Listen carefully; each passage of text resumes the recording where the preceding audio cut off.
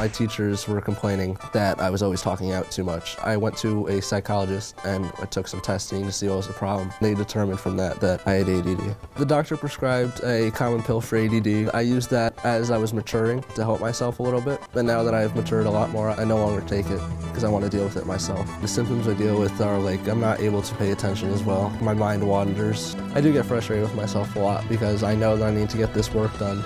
If I don't get good grades, then I'm gonna have trouble getting into college. But at first I was very disappointed because I thought that I was one of the only kids with it and I didn't realize how many people actually have it. As I've gotten older, I realized that it's not that big of a deal and it's not gonna control me. ADD mainly affects me when it comes to schoolwork. I'll start doing it and then I'll find something else distracting me, like on the computer or on TV or something, and then I don't get that work done.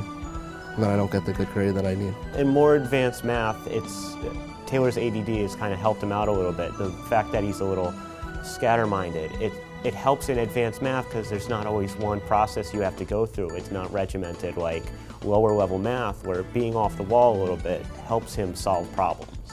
Taylor likes to take over a classroom. How do we solve 5x plus 2 equals 0? Subtract 2, get that on the other side. Taylor, other people want to answer, okay? It's a struggle for his classmates sometimes. They get a little frustrated.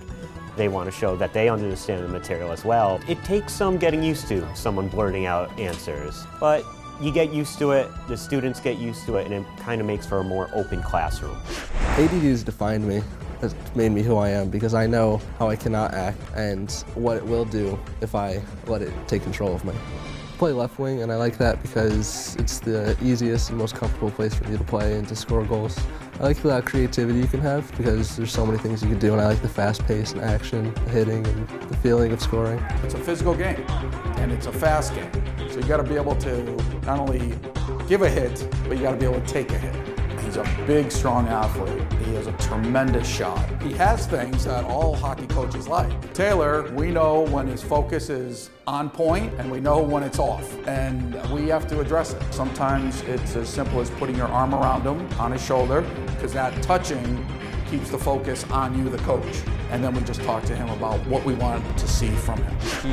He is a hard worker. Even if he's not getting something right away in class or in sports, he'll be persistent, he'll keep trying until he figures it out. ADD has made me the way I am today. I have not used it as an excuse, as to how I act. I take full responsibility for everything I've done. Since I found out that I had ADD, it's just gotten better because I've learned to work with it and I've tried to mature more. My advice to anybody dealing with any problems, whether it be ADD or anything else that's going on in their life, just don't give up because it does get better and all the hard work that you're putting in right now will pay off in the end. When I face challenges, what I usually do is I'll talk to someone first and then I say a prayer. And I hope that God will help me because I know He's there listening to me. Subscribe to our channel, The Real Winning Edge, now on YouTube. You can see more inspirational videos like this.